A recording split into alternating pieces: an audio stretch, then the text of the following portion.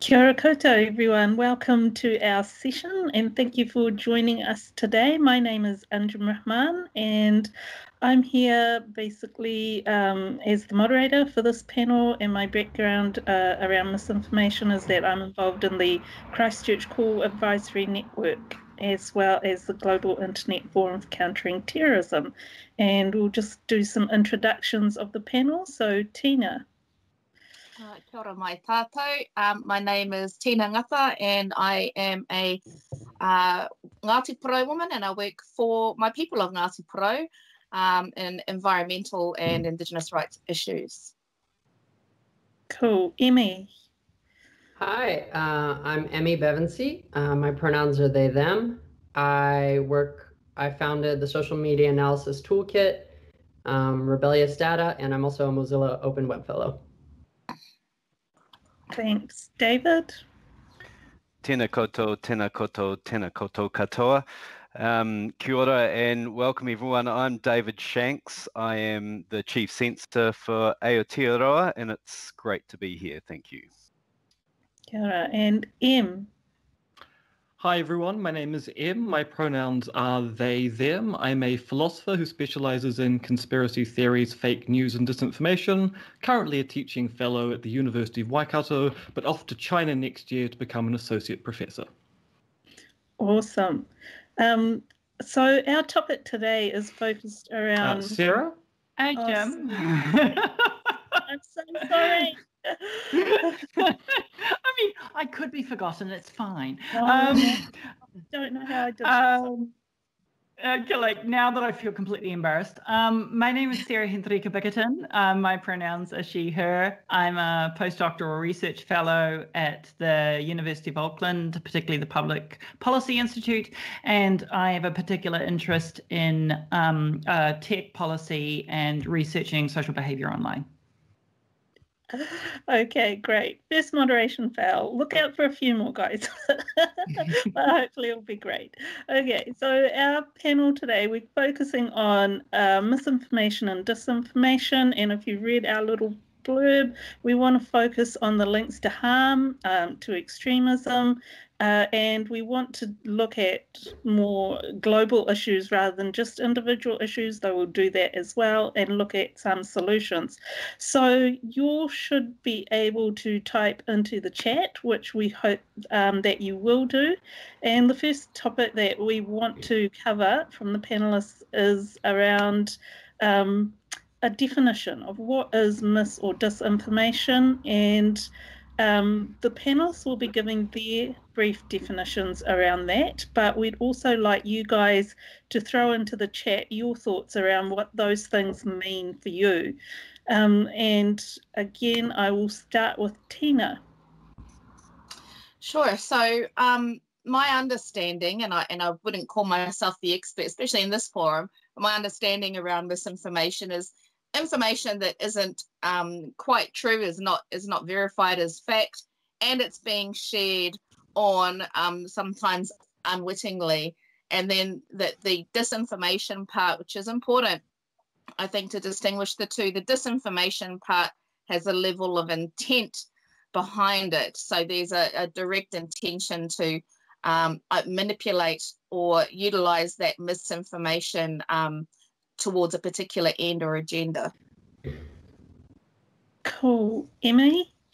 Yeah, I'll just add to what Tina said. Misinformation is generally just some degree of information that's some degree false, that's being shared naively or ignorantly. And disinformation is generally part of coordinated or semi-coordinated campaigns. But I think what I'll add is that there are different scales of how true or false something is, like within this field, and that can be really important. But there's also different scales of harm, like Bigfoot is not as threatening of a conspiracy as like COVID or genocide denial. A bunch of people in the US don't believe that Australia and New Zealand exist. So you could talk to those flat earthers about that if you want. The other thing I would just mention really quickly is that there's a pretty substantial difference between top-down or bottom-up spread of mis and disinformation. Like top-down, we have like intelligence agencies running fake media outlets and different corporations or whatever, and then bottom-up, we have like networks of people that maybe are true believers or whatever. Awesome. David? Yes, look, I'd agree with what Tina and Emmy have said in terms of the distinction between misinformation and disinformation. That's largely a matter of intent. I'll throw another term in there just to mix things up, as malinformation, which is another category again where you're conveying something that has truth in it, that has some element of truth, but you're taking that truth completely out of context or presenting it in a way that is determined to be malicious. So you're actually aiming to deceive someone by using something that has a kernel of fact in it. I think I'd also say, in the context of the internet, which of course is the context that all of this is largely premised on, being at NetHui, all of these categories, they're important to understand, but they morph and meld and merge into one another, and context is everything. So I think that's really useful to bear in mind in terms of these sorts of terminologies. Awesome. We've got a couple of things in the Slack channel coming up. So Anthea said, misinformation or disinformation to me is information shared as verified fact, usually with the goal of influencing the audience. And Sarah, this time I won't forget you. It's your turn. So I mean, I'll talk everybody what's been said previously, but the major point I wanted to bring up was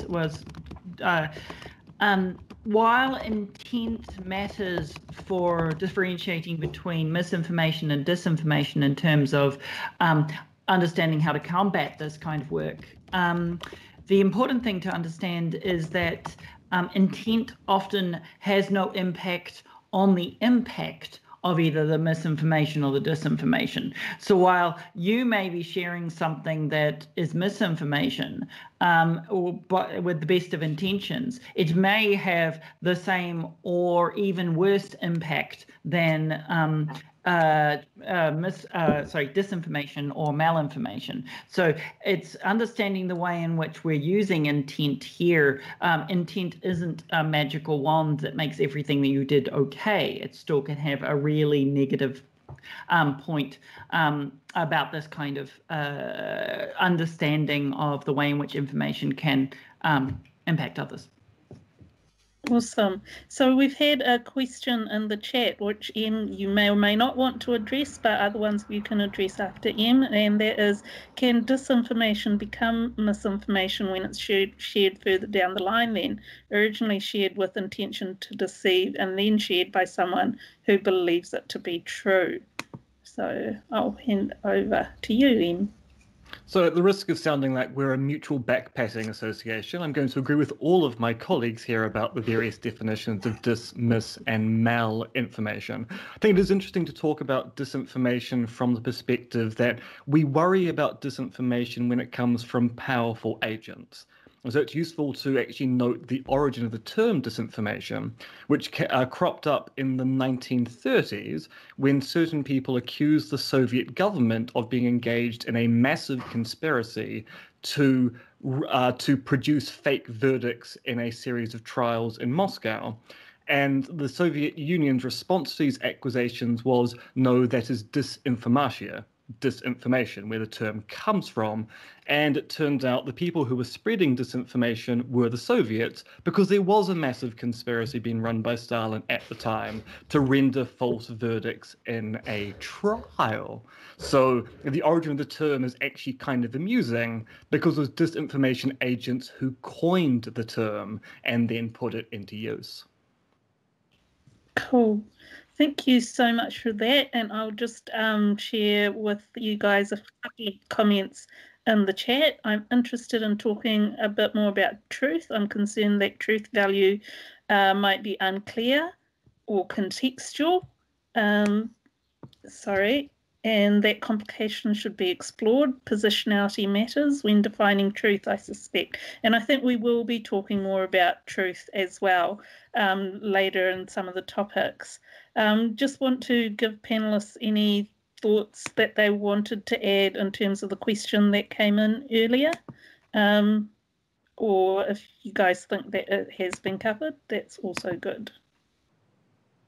No? All right. Okay, let's move on to the next thing that we want to address is why is all of this stuff problematic and what effect does it have on communities, individuals and society? So again, we'll start with Tina. So I generally operate through looking at the Te Ao Māori impacts, how it's impacting upon my communities here, the Ngāti Porou communities in Mairohe, and then I look at also Indigenous communities as well. One of the things that I can see coming through really strongly, particularly now that things have heightened in an electoral context, is that groups who are traditionally marginalised and misrepresented in media and feel manipulated by the government or done wrong by the government and in general have good reason to not trust science, media and government are generally very susceptible to picking up misinformation and not necessarily scrutinising it as much as we could or would. And so all of those things apply to Māori communities because we have a long history of being misrepresented for political ends by the media, and that still happens today. And we have a long history of experience with science as well that has been not well, it's not done well by us. And then we have a long history, of course, of political oppression. And so we're very ripe for the picking for those who would like to share disinformation, or when we come across misinformation as well. That's also tipped over into potentially violent spaces for us as well. So issues of vandalism and personal threats, physical threats, a lot of those things have wound up occurring as well. So yeah, that's what we see happening in our communities, particularly around issues to do with 1080, 5G, and other issues as well. Cool. Thank you, Tina. If we could go to, Emmy. Hi. So I guess the best thing for me to share a little bit about this is I've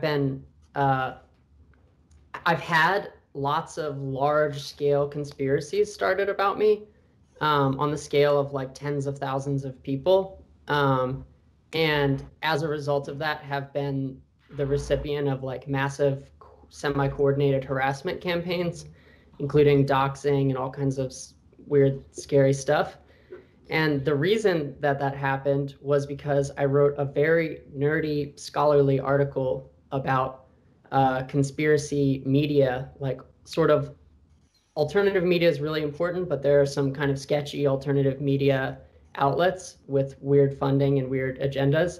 And I wrote a little niche thing about this. And then within a week, I was like the subject of this massive thing. And what's really interesting about it is the methods that they used, which is like something that we would call splintering, which is basically, an initial kind of central hub would write something, and then a bunch of outlets would splinter it. They would basically write a 5-word different version of that article, and then all cite each other so that they seem really official, and then start blasting it on social media and different forums. And so by the time it got to me, it was already like a tidal wave, and I was creating network graphs of it and stuff. And so it got me really interested in this, but it was also really scary. People started coming to my co-author's school, talking to our workplaces and stuff like that. So that's just like the personal level, not the community. Awesome. Thank you so much for that.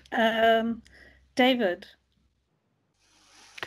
Okay, so why really is disinformation a problem?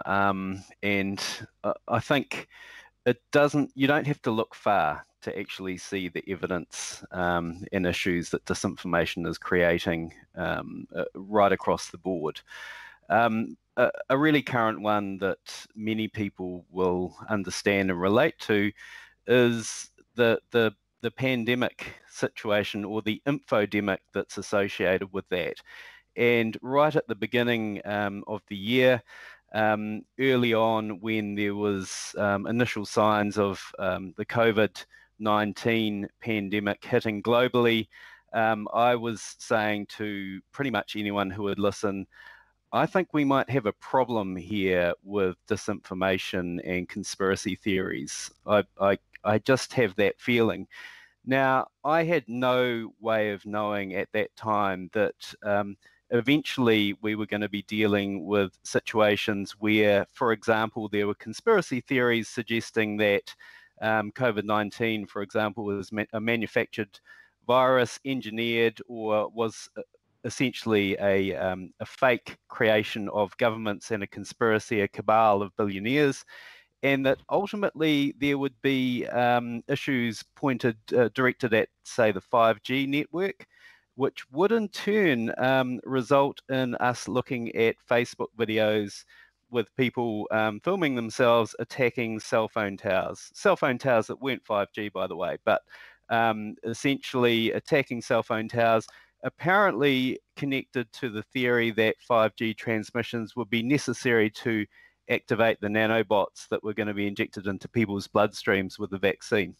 So no one could predict that happening, but it was certainly foreseeable that there would be an infodemic, that there would be heightened anxiety and concern, and that would roll into the real world in ways that could be unpredictable and could be dangerous.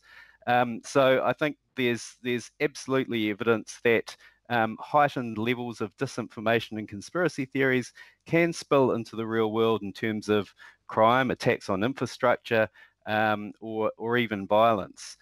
I would say I'm not advocating for censorship necessarily as the answer to these issues. People would say, well, the chief censor's talking on this panel, he must be seeing this as a key response here.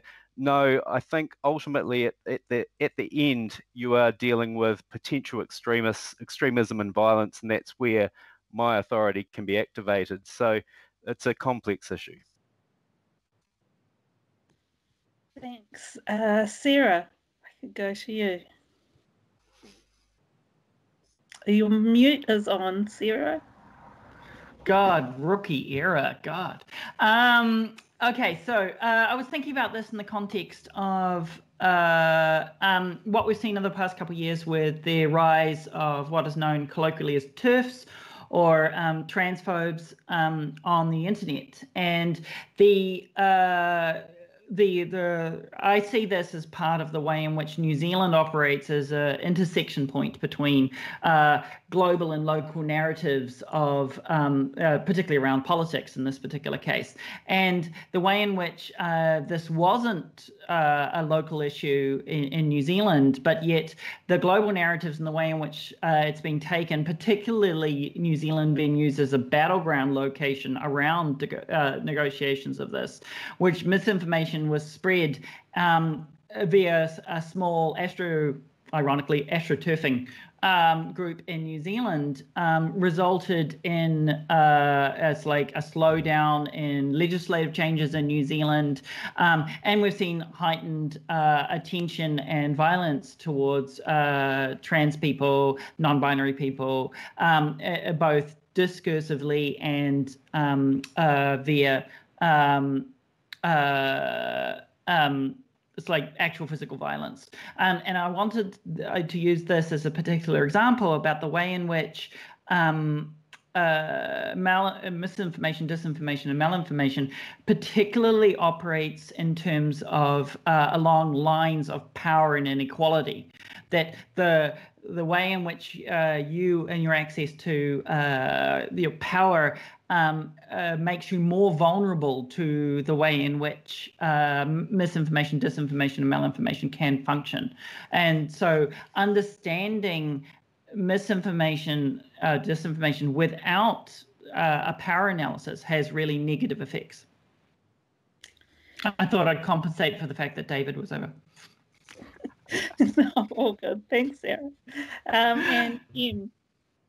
So one of the things that's kind of important for a discussion about disinformation and misinformation is that you also need to talk about the kind of society in which these claims spread. If you've got a badly informed society, it's much easier for disinformation to be put into it and then to be spread unwittingly by people who are then misinformed by that disinformation.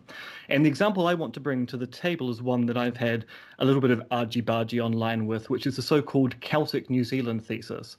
The claims that actually Europeans got here first, Maori wiped them out, and then the whole treaty settlement process is a kind of farce being led by iwi and government to hide the real history of this place. And one of the reasons why these disinformation claims that the Europeans got here first get into discourse is it turns out most New Zealanders have no idea of the history of the colonization of this place. The initial colonization by Maori and the subsequent colonization of the place as a kind of colonial endeavour from the UK and other European powers.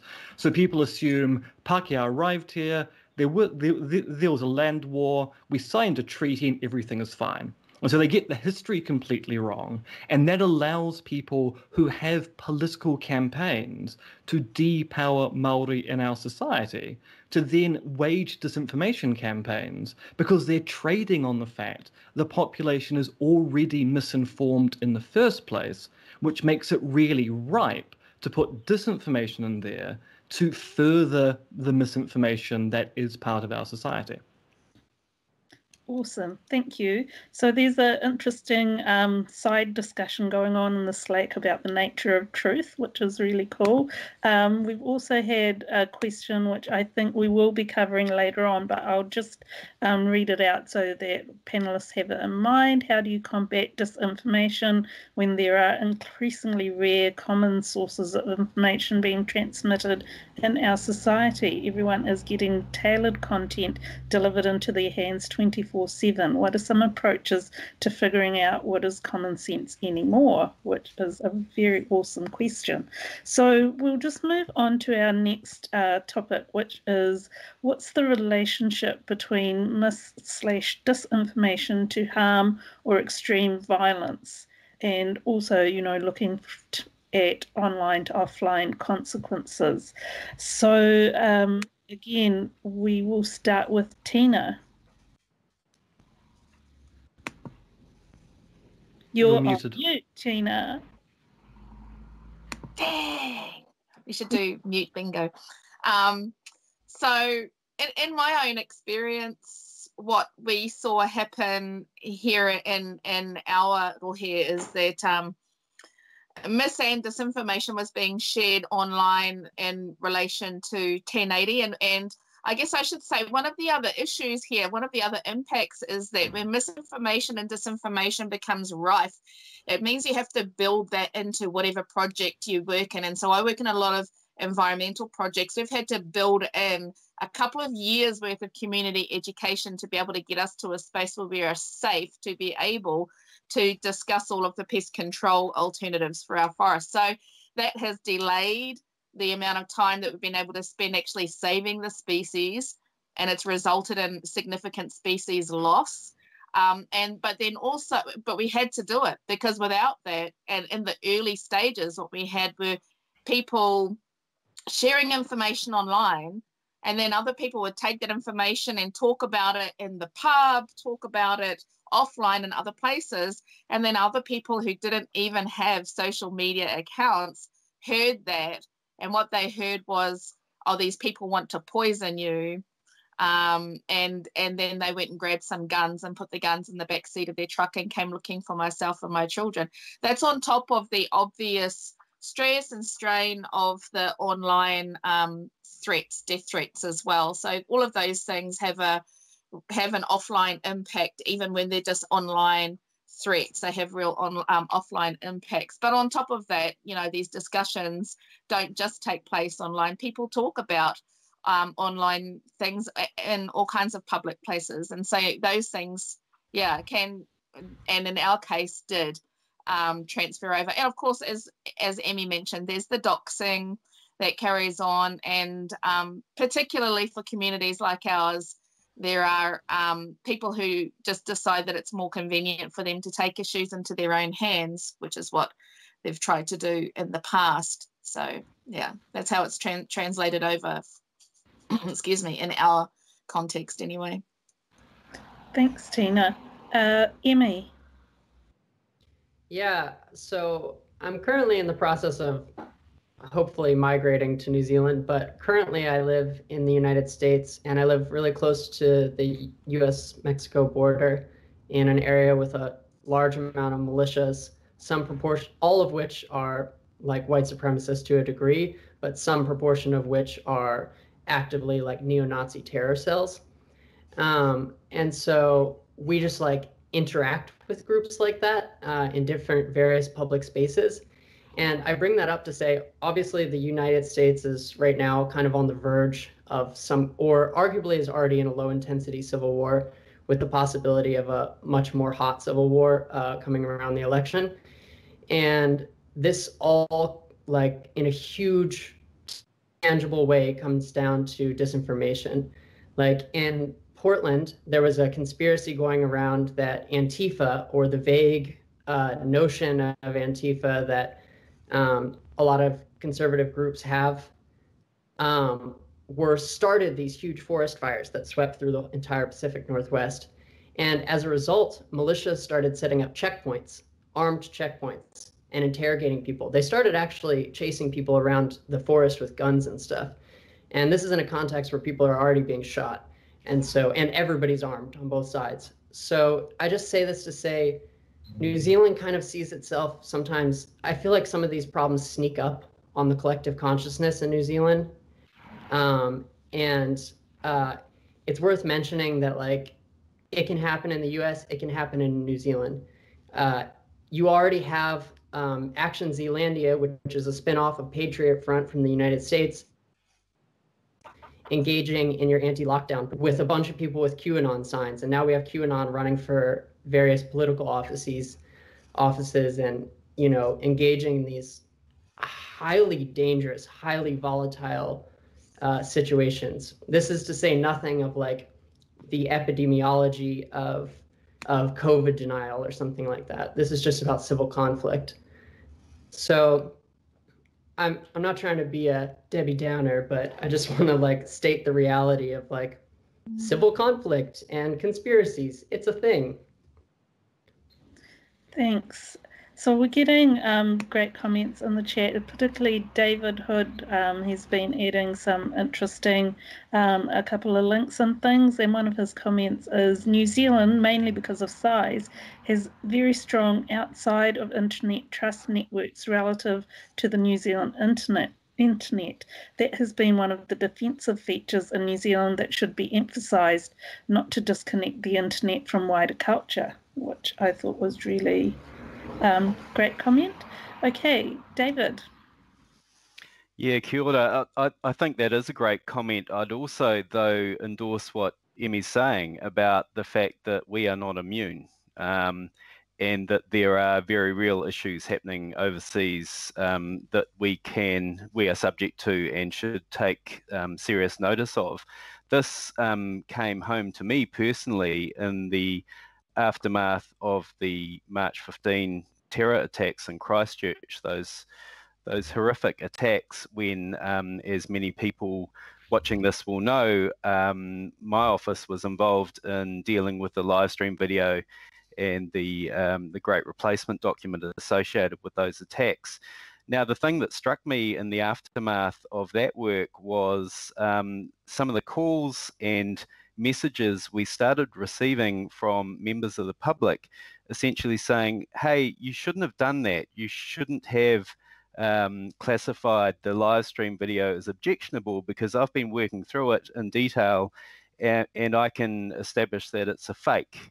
that this never happened. In fact, it's a digital recreation, or the people involved were actors, which is a horrific proposition in anyone's right-thinking language and approach. And yet we were getting these messages from people effectively echoing the false flag kind of conspiracy theorists that I knew were active in the US following mass shootings and horrific killings. And I literally did not think that could happen here, but it can, and it did. And as we've seen subsequently, all sorts of issues have come to pass through disinformation. So we are subject to it. We need to pay attention to it. Awesome. Sarah. Well, one of the things that I particularly wanted to bring up here is we are often discussing misinformation without actually understanding how it functions. And one of the classical lines that we often talk about in tech circles is that if a service is free, it's the service isn't the product, you're the product. And I wanted to put a slight qualification on that, because it's not that you're the product, it's that manipulation of you or shifting of you that is the product. Most companies that own large amounts of data that results in the shifting of you and what you see are loath to give up that data. So it's more that they manipulate and shift you. Now, this doesn't necessarily need to be nefarious. You can actually, recommendation engines that you see on YouTube and Netflix, etc., all this work this way. And amongst social policies circles, amongst the expertise that we bring, we refer to this as nudging.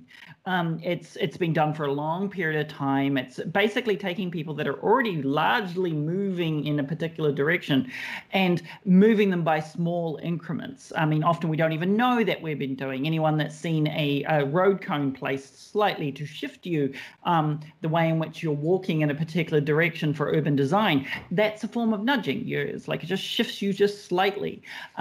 So it's often misinformation is not about changing people's minds. It's about shifting a small percentage of the population in a particular direction. And so the thing is, when you only think, oh, it's only this amount of the population, but when you generalize that over a large proportion, that's how the nudging is when it goes you can move significant enough in people that it moves in that direction. And so this has been used in social policy work for a very long time. It's an instrument that we completely understand. But I really want you guys to think about this, not in the context of an online problem versus an offline problem, and I'll talk about this later.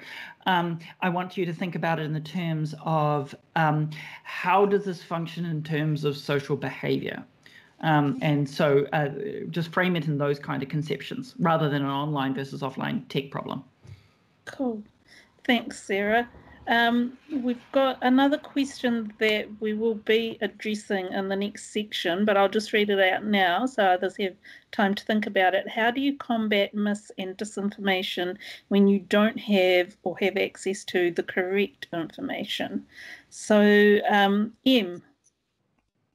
So to build on what Sarah was saying there about nudging, one thing we need to be aware of when we're talking about disinformation or misinformation within a society is that even small effects can have large consequences. So it turns out that if you actually start looking at COVID-19 conspiracy theories in Aotearoa, there aren't actually that many of them. They're not particularly powerful according to our surveys of social media and the like. They're kind of persistent baseline, which is annoying, but actually not a big vote changer.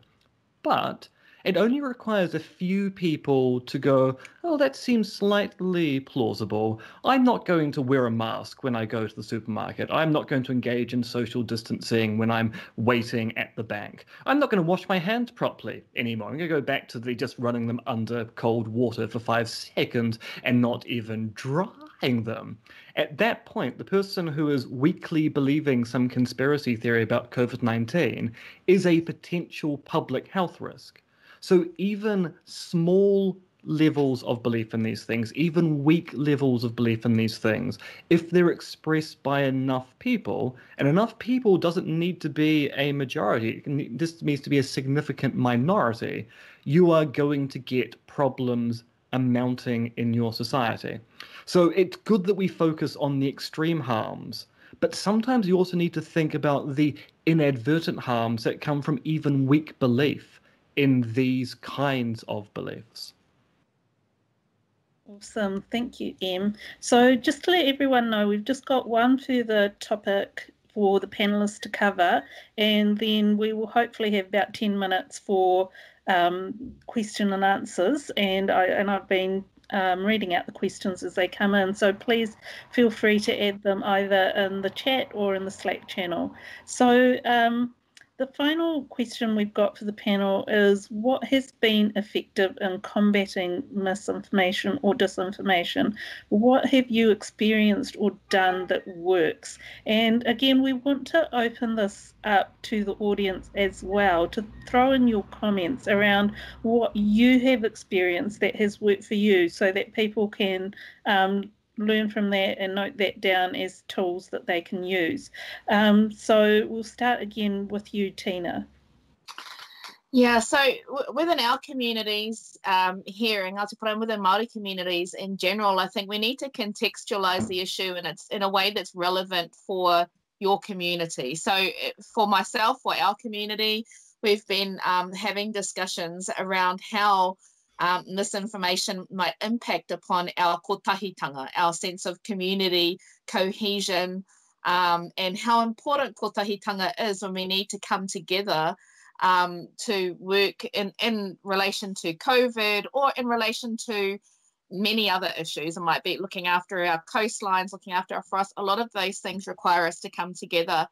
And so, you know, misinformation just really does cause community divisions. But I was really impressed to have seen that in 2 years, and it's taken us 2 years of concerted effort, that we went from a space of a somewhat divided community on a number of issues because of misinformation to last weekend we had communities shunning meetings that were being called by misinformation groups.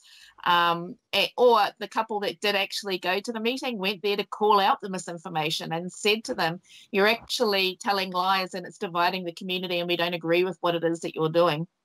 So that was a level of community kind of response and unity in relation to misinformation that I was really thankful for, but that was off the back of 2 years of work. So a lot of the things that I've seen work is, you know, misinformation is largely online. Of course, it translates to offline impacts, but the forum, the platform for it is largely online. So for us, we looked at all of the other community spaces where we spread information, our kura, our marae, the marae meetings, our iwi radio station, all of the different places that we use to share information.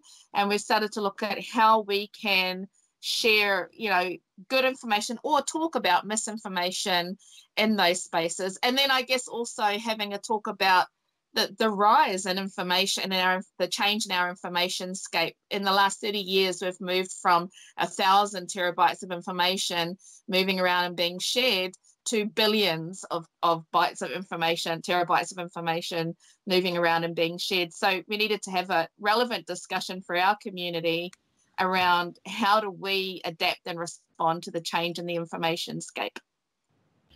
Awesome. Thanks, Tina. Over to Emmy. Yeah, so I'm going to kind of build on what Tina was saying. My theory of change from being a researcher in this field is that modern infodemics move in different ways than we're used to. Notably, they move in swarms that are empowered, like super empowered by the internet and our interconnectivity there. And as a result of that, we need a lot more people working on the problem with their local expertise.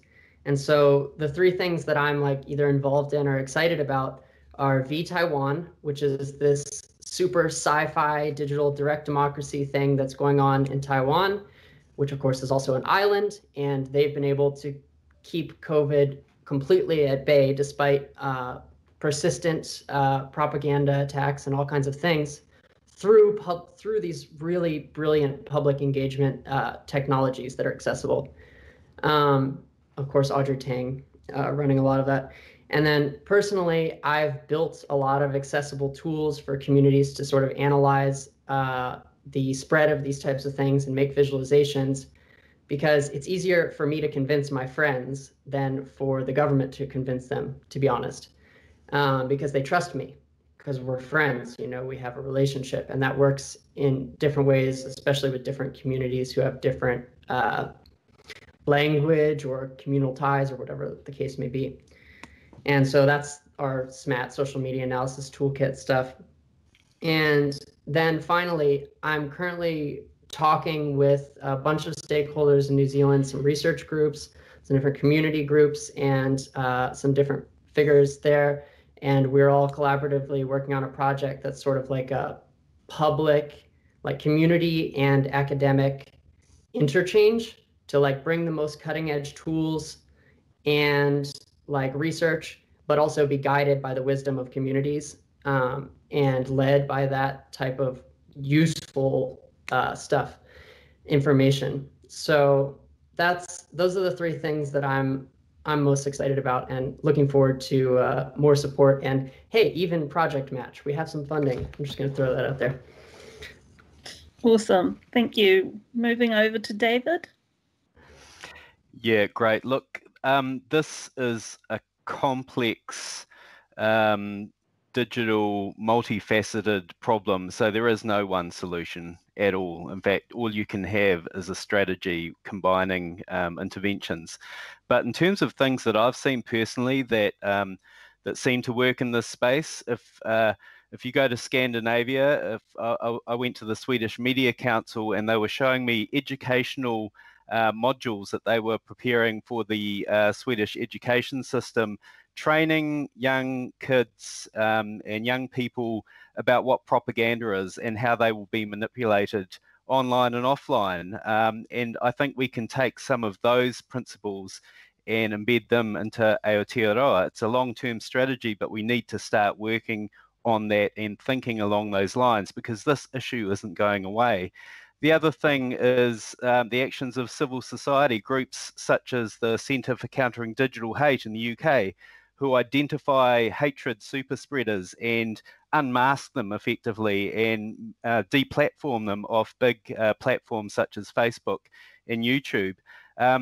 Strong, good reportage and media exposure of disinformation and toxic disinformation, such as the work by David Farrar in recent months looking into issues of this kind.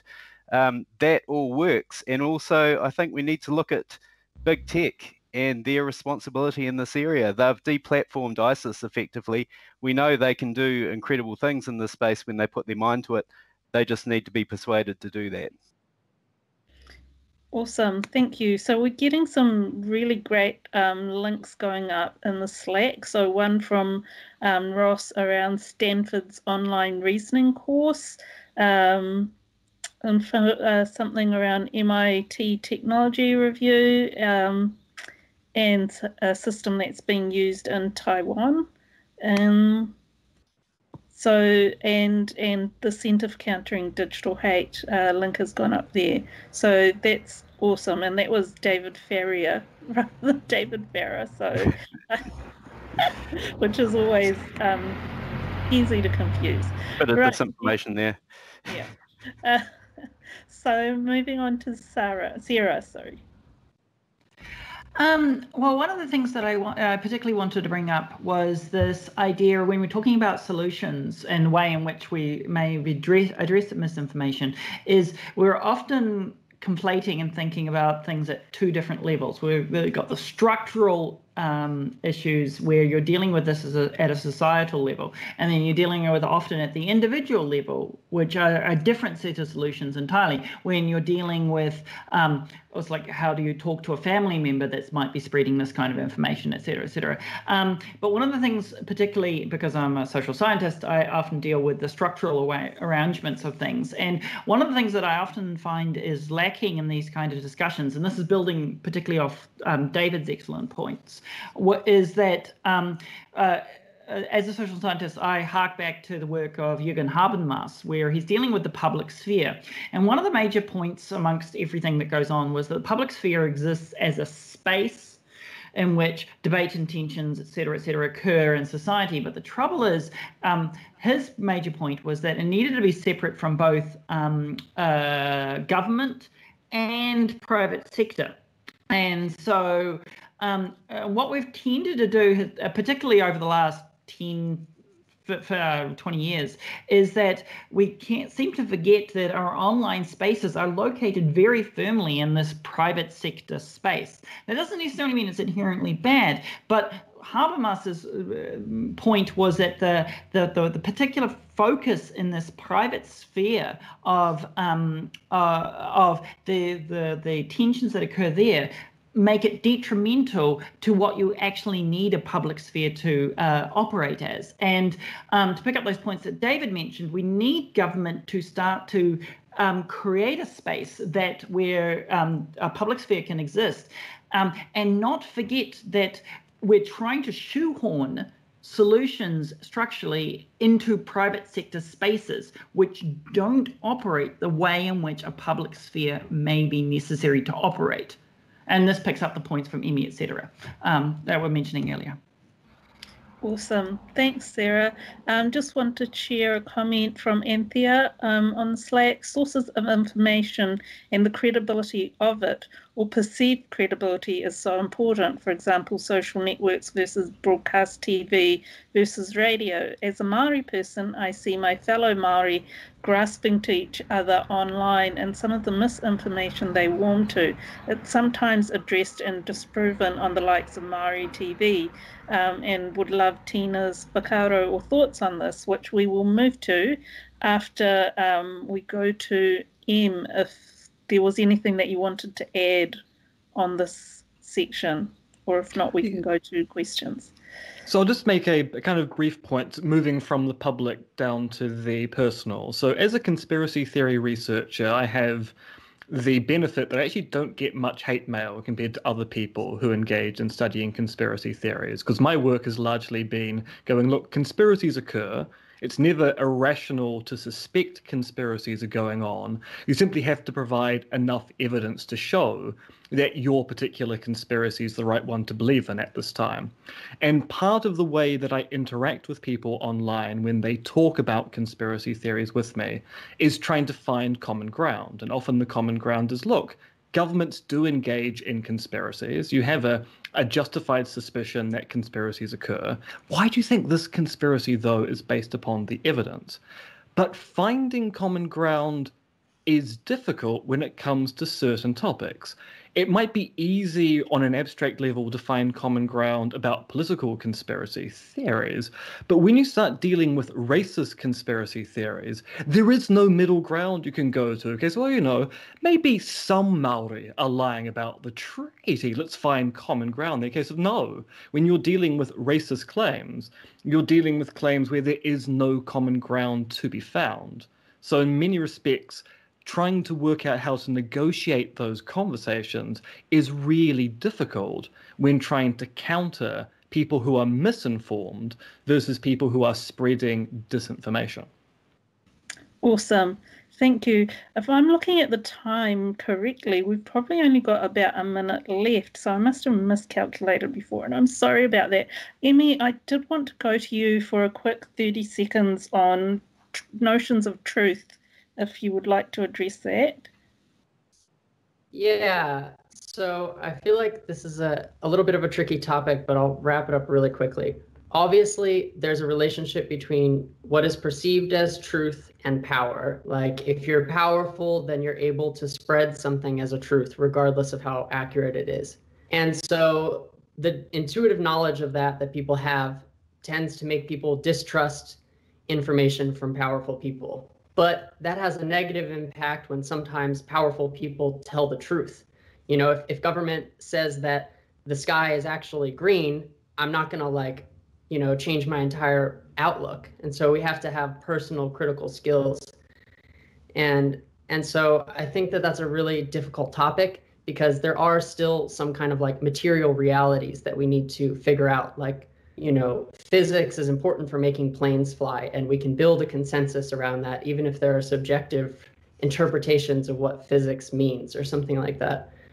And so I think there's something to be said about building trusted centralization, points of centralization. You know, all governments lie a little bit, some governments lie more than others. And so what does it mean to be a trusted center of power? Awesome, thank you. I really wanted to give Tina time to answer that question, but unfortunately, I think we're going to be out of time. So hopefully we can catch up with each other on other social media or other mechanisms. I just want to finish off by thanking all of our panel today. You guys have been awesome. We've had a whole lot of positive feedback on the Slack channel about the points that you've been making. We know that this is such an important topic and that the conversation has to continue. So thank you all, and thank you to our attendees, and I'm going to stop here.